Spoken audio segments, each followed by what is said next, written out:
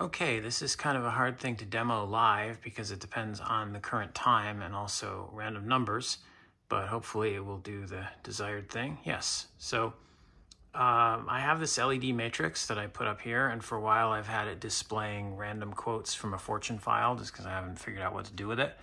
And then I saw this online literature clock that seemed kind of cool. It pulls quotes out of a database of book quotes that have times in them. And so I thought it would be kind of an interesting thing to put up here. So to do this, first I had to update the code for the display to support multiple colors on one line, because previously I just had you could set the color of the whole string, but you couldn't have it change colors within the string. So I wanted to do the thing that the literature clock does, which is to highlight the time within the sentence. Hopefully we'll get another display here in a little while and be able to see that. One of the downsides of this, of course, is that a lot of these are very, very long, so it scrolls for a very long time, but that's okay. This is not intended to be a practical clock. I still left the clock over in the corner because I do want to glance up there and see what time it is. But see, like, I want to call out the title and author in a contrasting color, so I had to update the firmware here to support putting color codes into the text.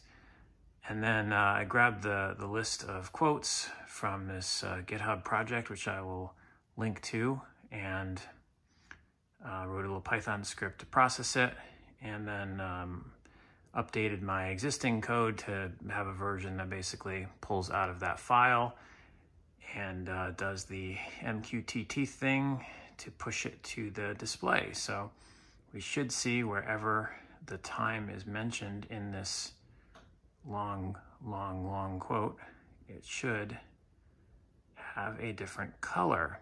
And I'm just stalling to get to the point where we can see that. How's everybody doing?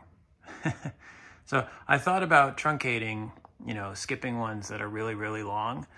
But some of these times only have one quote. Some of them have no quotes. So there are minutes in the day that don't have any quotes here at all. And what I chose to do for those, there we go, there's the 4:23.